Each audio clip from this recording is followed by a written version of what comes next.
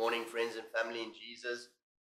This morning I would like to share with you a powerful truth in the Word of God. We've been saying it for months. We've been speaking about it over and over and over again.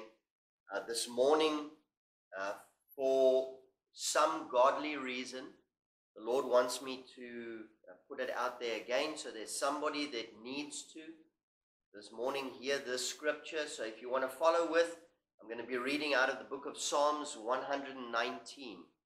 Psalms 119. So while you're going to Psalms 119, a question that comes up, especially from a lot of young people these days, is a relevant question. And the question basically comes to the world today that we live in is absolutely filled with temptation. It's filled with all sorts of things that draw our attention away from the kingdom of God, away from the Word of God, away from Christ, away from the voice of the Holy Spirit, away from worship, true worship, every single day. So the question that a lot of young people ask is, how is it possible to stay on this path that the Lord has planned for us? How is it possible? Because every single day there's new temptations, every day. So the Bible gives us an answer to every question we have in life. And this morning, the Bible is going to answer that question. How is it possible to stay on the path that the Lord has paved for us? How is it possible with all this temptation around us? So if you want to follow this morning, Psalms 119, we're going to be reading a few scriptures. So 119 from verse 9. King David asks the same question, because if you go through the Word of God, anybody that has ever faced temptation in the Word of God, it would have been King David. With all the wealth and the power that he had, that man fell sometimes to temptation as well. So he asked the question here and he says, how can a young person stay on the path of purity? And then the Lord gives him the answer, and he gives us the answer. He says, by living according to your word. Plain and simple answer. There's nothing fancy around it. There's nothing complicated around it. Plain and simple. It says, by living according to your word. I seek you with all my heart. Do not let me stray from your commands. I have hidden your word in my heart that I might not sin against you. Praise be to the Lord. Teach your decrees. Verse 13, with my lips I recount all the laws that come from my mouth. So here David is saying to us something that in the New Testament, in the book of James, it teaches us. That faith comes by hearing, and hearing the Word of God. So the more we read the Word of God, the more we speak the Word of God, the more we believe in the Word of God, the more we will live the Word of God, the more the Word of God will not become a routine in our life, but will become our lives. It will become a huge part of our lives, if not the whole part. So everything we set our hand and our mind to do, we first consult the Word of God. We first think on the Word of God. Verse 14, I rejoice in following your statutes, as one rejoices in great riches. This is a beautiful scripture, this. If you can imagine somewhere gaining huge treasure today, $100 million worth of treasure. The Bible says here that to follow the Word of God is like gaining treasure like that. It releases us, family in Jesus, by following the Word of God every single day. It releases us from the bondage of this world. So yes, it is like receiving a massive treasure.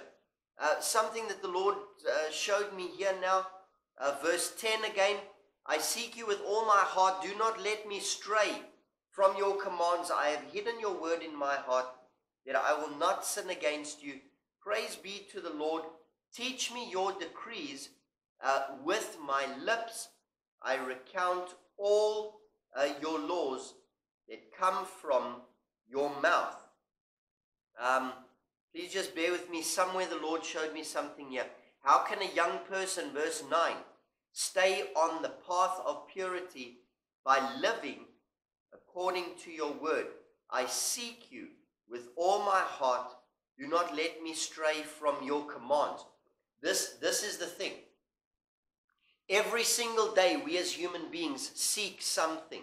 We seek deliverance. We seek peace. We seek comfort. We seek joy. We seek healing. We seek so many things every single day. And if you sit and you think about it, to look for something takes 5 minutes. But to seek something could take a lifetime. There are people that I have met that are, as we said now, that are seeking wealth. And they've been seeking wealth for the majority of their life. There are people that are seeking deliverance, seeking peace in their heart concerning something. There was a huge portion of my life where I had severe hatred towards someone. I couldn't stand that specific person. Even just thinking about running into them in town boiled up this hate inside of me. And for a long time, I sought the Lord, and I said, Lord, please, I seek forgiveness towards this person. So family in Jesus, every single day, we are seeking something. But the Bible says here that we can only find what we are seeking in the Word of God. So I want to encourage everyone. I know it's not a new message, this. We've heard this 100 times. But someone watching this morning, obviously the Lord knows you have to hear it again. That whatever you are seeking, brother in Christ, sister in Christ, you are going to find the answer to that, not by humans, not by looking on YouTube or Google, not by reading some best-selling book, but you are going to find the answer in the Word of God this morning. And if you maybe are a new believer, a new Christian, and you don't know where to go in the Word of God, this is the ideal time to draw the Holy Spirit closer to you. Because the Bible teaches us that Jesus gave us the Holy Spirit to guide us, lead us, teach us, and remind us of every word that He said. And this book is Jesus. The Bible says in John 1 verse 1 that in the beginning was the Word, and the Word was with God. The Word, that name is in capital letters. Word is a name of Jesus. Jesus is the Word of God. So the Holy Spirit has been given to us to remind us of everything that Jesus said in the Bible. So if this is you this morning, I want to pray for you this morning. Brother in Christ, sister in Christ, whoever you are. I want to pray with you this morning that the Lord will bless you with an answer to what you are seeking out of the Word of God. So if that is you this morning, please join me in prayer right now. Father God, in the name of your Son Jesus, by the power of the Holy Spirit that you have given us to be our counselor, Lord Jesus, this morning we come to you and we declare this morning and confess this morning, Lord, that if we are seeking answers to questions, that we want to receive the Jesus answer. And therefore we come to you this morning, Lord Jesus. And I present to you my brother or my sister in Christ, whoever it is that is crying out to you this morning, to please give them an answer to the question that they have. as we said, as you taught us Sunday evening, Lord Jesus, that you are the revealer of all mysteries. And this morning, one of your children, Lord Jesus, is battling with the mystery, Lord. And they need an answer. And we please pray this morning that that answer will come from your word. So we thank you, Lord Jesus, that somehow during this day or during this week, Lord Jesus, whenever your time is right, that you will reveal to them the true biblical Jesus answer out of the word of God. And we thank you for that, Father God. Blessed be the name of the Lord.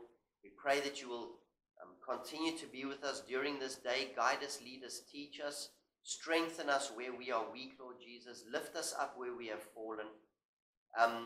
Bring us down, Lord Jesus, where we have pride. That is one thing that we as your followers sometimes don't pray, Lord. I pray that today you will humble us if we have pride anywhere in our lives, Lord Jesus, so that we can get on that level where you can then truly bless us through the Spirit. So we worship you today. Blessed, blessed, blessed be the name of the Lord, we pray. We ask all of this in Jesus' name. Amen. Amen. Thank you, family in Jesus. I hope and pray that you have a blessed day, that today will be enveloped with the love of Jesus Christ, with the presence of the Holy Spirit, with the truth of the Word of God, that everywhere you go, that the Lord will just turn it to blessings. And as we prayed now, that if you need to be humbled and I need to be humbled somewhere in our lives, that the Lord will take care of that so that no pride can surface in Jesus' name. Amen. So that we can walk in the unity and the blessing of the Holy Spirit and of the Word of God and of Jesus Christ, so that we can effectively lead people to the cross of Jesus. So, until we meet again tomorrow, be blessed in Jesus' name. Amen.